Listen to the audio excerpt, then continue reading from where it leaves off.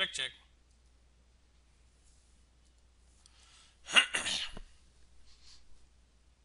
Section 9.2b is about solving equations by factoring. In this whole chapter, you're going to learn a different method of factoring in each section, and then you're going to learn how to solve equations using that method of factoring. The basis of everything that we do when we solve is this property called the zero product property, and before I define it, I want to look at these examples. If you take anything and multiply it by 0, you get a 0. And these show you that 4 minus 4 times 0 equals 0, and anything times 0 is 0. Well, the zero product property says if the product of two factors is 0, then at least one of those factors must be 0.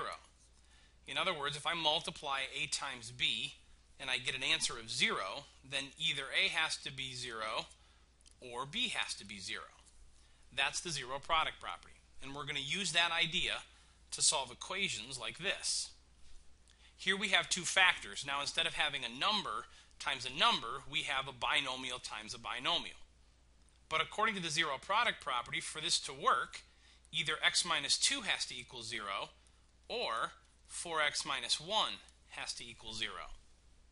So what you can do now is you can solve each equation individually to find out what number can be plugged in for x to make this a 0. Now, it's real simple, I think, to figure this out, but I'm going to do the work for you. So either x has to be a 2, or over here adding 1 and then dividing by 4, x has to equal 1/4. So what we can say is we can write a solution that says either 1/4 or 2 is a solution to this equation. In other words, 1/4 or 2, if I plug it in for x, will make this equation equal to 0. Here's another example using the zero product property. I have an a times an a plus 5. Since it equals 0, I know that one of those factors must be 0, or both of them. So I set a equal to 0, and I set a plus 5 equal to 0. Over here I'll solve by subtracting 5. I end up with a equals negative 5. So either a equals 0 or negative 5 will solve this equation and make it true.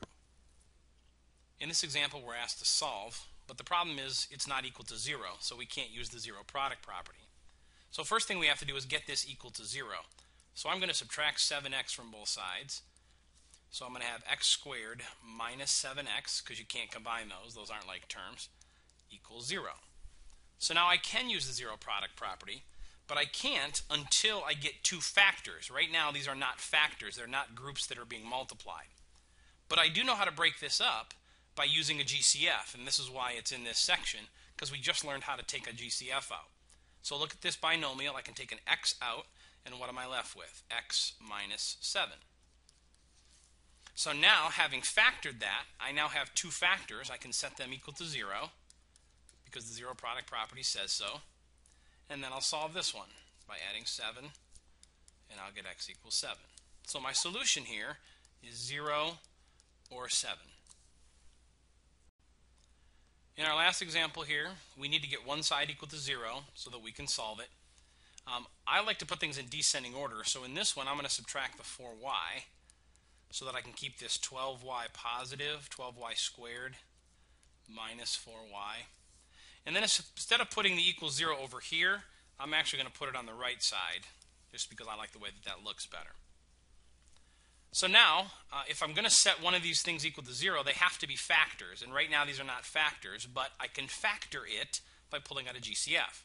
Take out a 4y, and I'm left with a 3y minus 1. Now that it's factored, I can use the zero product property by setting each group equal to 0, or each factor equal to 0, and then solving. Divide by 4. 0 divided by anything is just 0. And then divide by 3, so y equals 1/3. So my two solutions put in squiggly brackets are 0 and 1/3. The last thing I'd like to do is give you these steps here that you can write down and follow.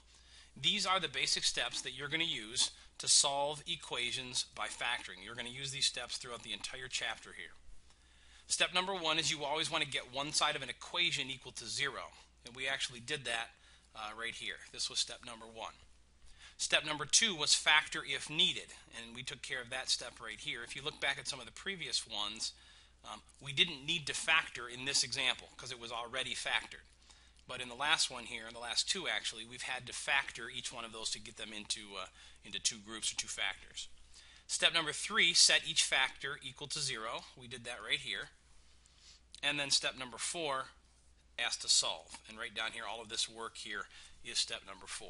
So these 4 steps you should get familiar with because we're going to use them in every section of this chapter.